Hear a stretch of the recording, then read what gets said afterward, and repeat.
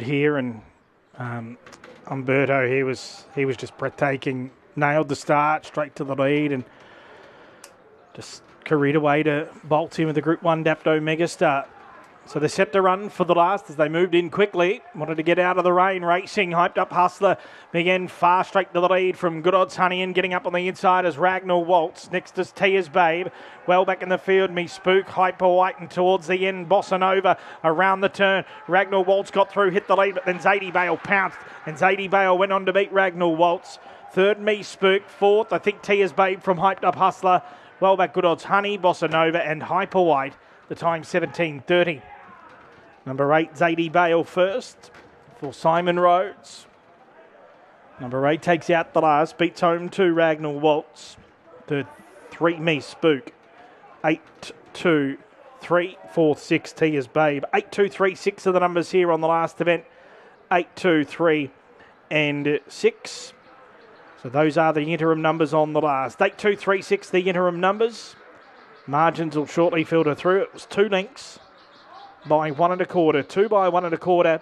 17:27 the time. 8, 2, 3, 6 on the last event tonight. That wraps up what has been another terrific Dapto Megastar night here at Dapto. Brilliantly taken out by the Victorian Umberto, who we will now see at Wentworth Park in a semi-final of the $1 Million Chase, along with both second Mortified and third Remember This.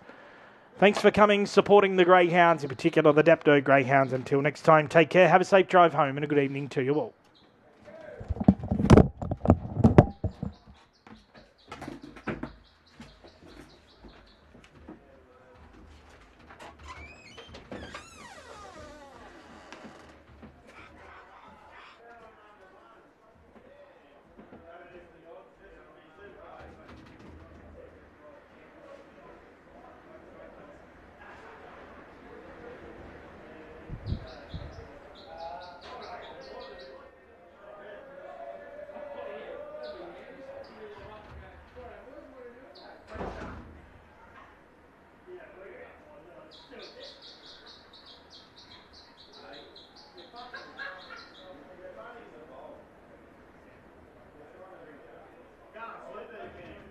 Hey, you got